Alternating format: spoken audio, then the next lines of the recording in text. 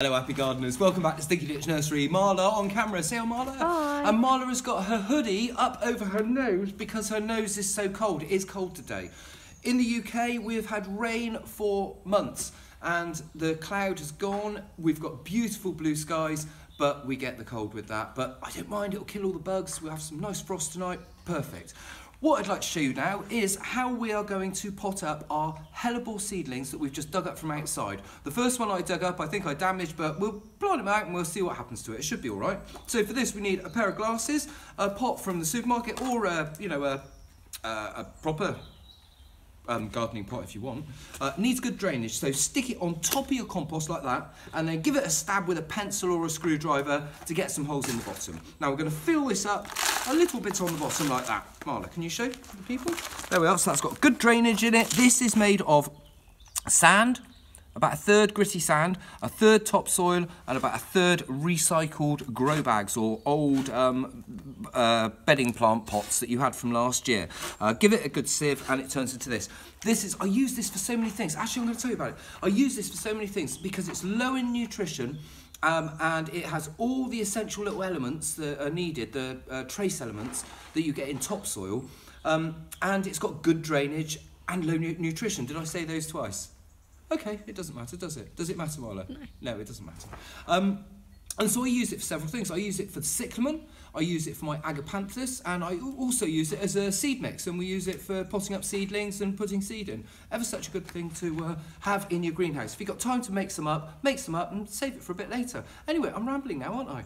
A little bit. Yeah, I have a little bit. Okay, so what we're going to do is we're going to put on the glasses, and Marla, if you'd like to spin in here and show people our seedlings that we dug up. Now, we don't want to damage the roots on these. We want to be ever so careful because they're ever so young. You normally transplant them when they're a bit bigger than this. I've got another bit of root there from something else. I'm going to pull that off. And then I'm just going to place it very gently, like that there. Now I'm going to get the next one. Here's one here. And as you can see, it's... oh, actually, that's not... Yeah, can you see the difference there? Difference in the leaves? That is not a hellebore seedling. Or is it? No, it's not. No, it doesn't look right to me. So we're gonna get rid of that, and we're gonna move on to this one. See, they're quite distinct once you get used to them. They've got this sort of snaky thing when you pull them out. And anyway, push that in there, and then Marla, just spin over here a little bit more.